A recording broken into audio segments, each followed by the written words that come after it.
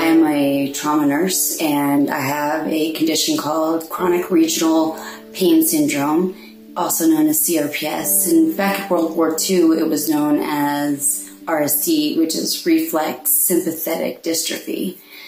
And basically, it causes a neurological burning from my toes all the way up through my spinal cord and into my brain. So with that being said, with this stem cell, it's relieved my pain between 25 and 50%. And though that doesn't seem like a lot to some people, it's been amazing for me. My left leg had to be raised above my eyebrows for 3 years, and I was bedbound. Anytime I'd put my leg lower than my nose, it would turn into Mr. Kool-Aid's leg, basically, and change colors and burn.